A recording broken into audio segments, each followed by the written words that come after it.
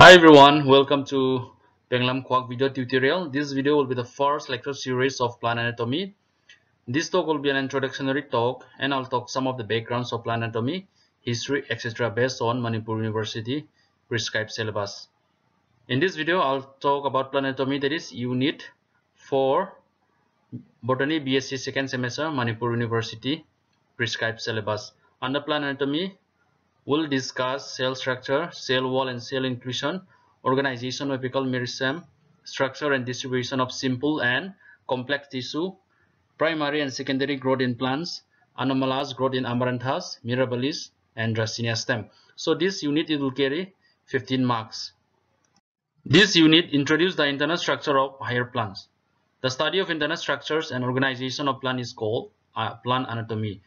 It is derived from the Greek word ana, that means as under, temnin, that is to cut. Plants have cells as the basic unit. The cells are organized into tissue. Alright, so plant cells are organized into tissue. That means different types of cells will combine together form a tissue. The tissue in turn are organized into an organs. The different organs in plants have different internal structure. It is studied by means of dissection, that means cutting, and microscopic examination. So if you see here, this is a picture representing Nehemiah Grew, known as the father of plant anatomy. Nehemiah Grew is best remembered for his careful and novel observation on plant anatomy, for his role in the development of comparative anatomy, and as one of the first naturalists to utilize the microscopy in the study of plant morphology. He is an Englishman, and this is a picture representing Catherine Esau. So he got a prize, that is National Medals of Science in the year 1989, because he wrote a book, that is Anatomy of Seed Plants. Seed plants, it includes angiosperm and gymnosperm. In recognition of her distinguished service to science, he was awarded National Medal of Science in the year 1989 by USA, because he wrote a book called, that is Anatomy of Seed Plants. Levels of organization in living organisms. Atoms, as we already know, are the basic building blocks of ordinary matters, and which in turn form most of our objects around you. Alright, and different objects around you are formed because of atoms. And atoms composed of particles called protons, electrons, and neutrons. And groups of atoms will combine together form a molecules. You know, here many atoms will combine together form a molecules, and many groups of molecules will combine together form a cells organelle. That means the substances which are present inside the cell structure. And after that one, groups of cells will form a tissue, and a group of tissue will form a organs. What are tissue? Tissue are groups of cells which perform the same function. And organs, groups of organs will combine together form an organism, or different parts of the plants in case of plants. Alright, different parts of the plants in case of plants. And after that one, an organ system will combine together form an organism. Organism in turn will form a population. That means groups of organism will form a population, and groups of ecosystem population will form an ecosystem, and groups of ecosystem will combine together form a biosphere. This is a picture representing the structural parts of a vascular plant.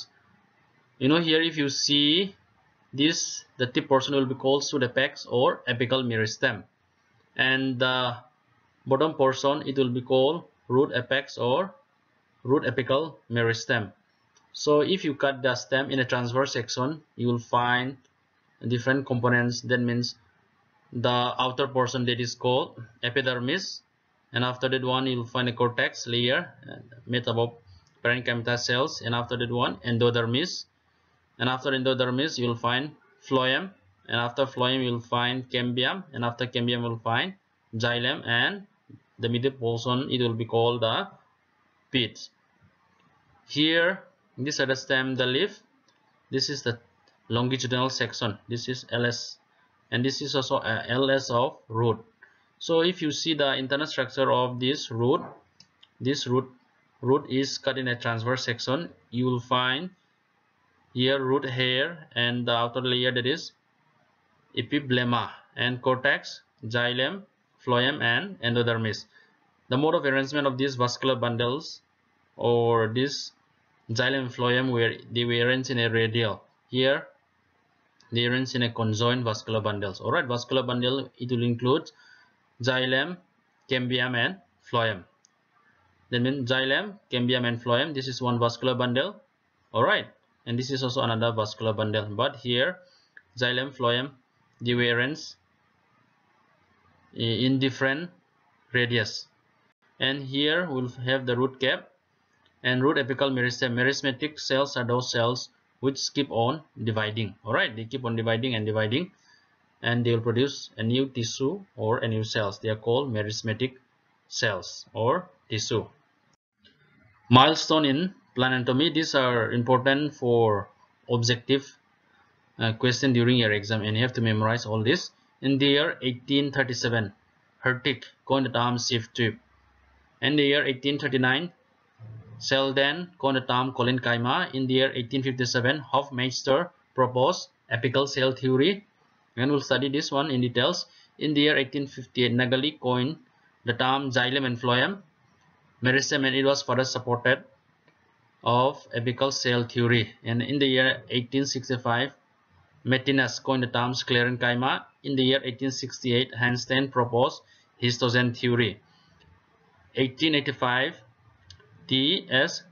Schritz coined the term sclerids and named 4 types of sclerid by Branchi, Marco, Osteo, Astro in the year 1889. In the year 1914, Herbert Lane coined the term xylem and as hardrome and phloem as leptom and classify of meristem. 1924, Smith proposed tunica corpus theory, which we'll be studying in the next slide. And in the year 1926, Scoop, he proposed mass strip and plate meristem. In the year 1946, Bloch discovered the trichosclerites. In the year 1956, Fopham explained the organization of shoot, apex of angiosperm. 1955, Duchesne discovered the annular collenchyma. 1961, Close proposed question center concept, that means in the rules. Okay, this one. 1963, Senio coined the term tracheids. All this, the definition and the mode of arrangement of tissue which they propose, will be studying in details in the next video lecture. According to syllabus, that is unit 4 plant anatomy, this is the first topic, that is plant cell structure. Plant cells have a unique set of organelles that distinguish them from cells of animals and fungi because of the presence of organelles called chloroplasts and vacuoles, and at the same time they even have a cell wall which the animal cell does not have. Alright, so this are some unique, and at the same time they can prepare their own food. This is a picture representing plant cells and the cells components or the substances which are present inside the plant cells. Let's see cell wall, that means the outer covering of the cells. It is hard and rigid. This cell wall in details we'll discuss in the next video, and the components of cell wall also will be discussed in the next video. And next to cell wall will have the plasma membrane. When we talk about plasma membrane, that means which cover the cell cytoplasm. It is present just beneath the cell wall. Alright, and here we have mitochondria. Mitochondria, as we already know, it is known as the powerhouse of the cell because they can manufacture ATP. How did they manufacture ATP? By breaking down the glucose with the help of glycolysis. Alright, and they produce ATP, that means adenosine triphosphate. And we have here ribosome. Ribosome is made up of RNA plus proteins. They are needed for DNA transcription, translation, and protein synthesis.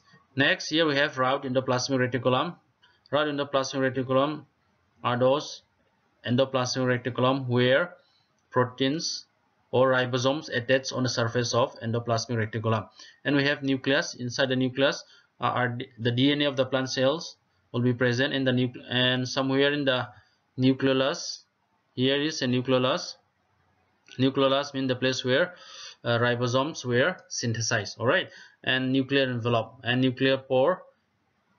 Nuclear pore is a pore where after DNA replication, transcription, the cell they need to, or the DNA they need to undergo transcription to come out that DNA or mRNA from the nucleus.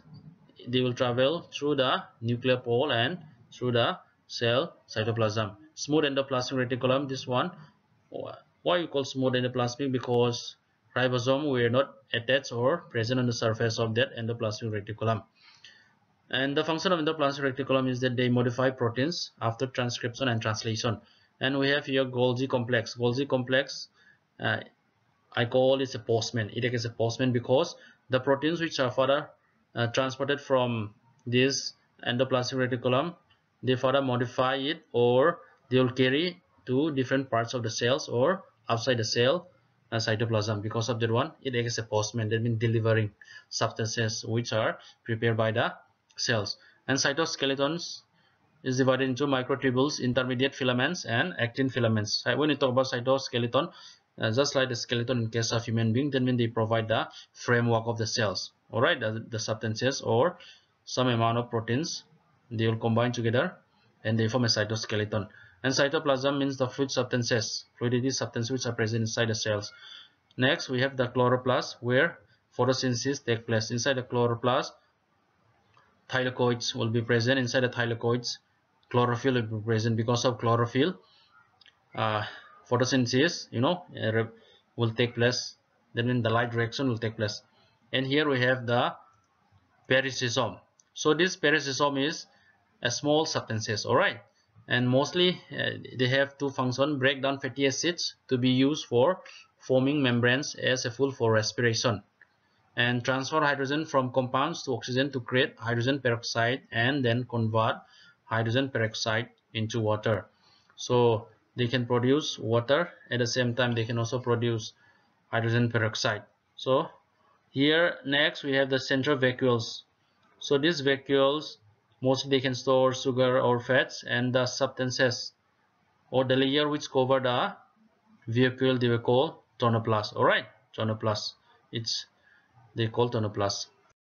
The last one, that is plasmodesmata. So this small hole which are present on the walls of plant cell wall, they are called plasmodesmata, and it is an opening the cell wall that function in cell to cell communication. As we already know that plasmodesmata are microscopic channels. Alright, they are microscopic small channels which transverse, that means which cut through the cell wall of the plant cells, and in case of some algae cells. Alright, and this plasmodesmata, the function is that it enables transport and communication between them, or in another term it is also known as a door, and they can give signal from, as you see here, also another cells will be there, and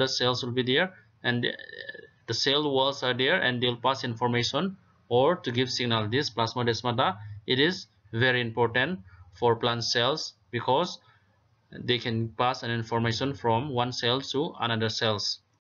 In the next video, I'll talk in details about cell wall. I hope that's helpful.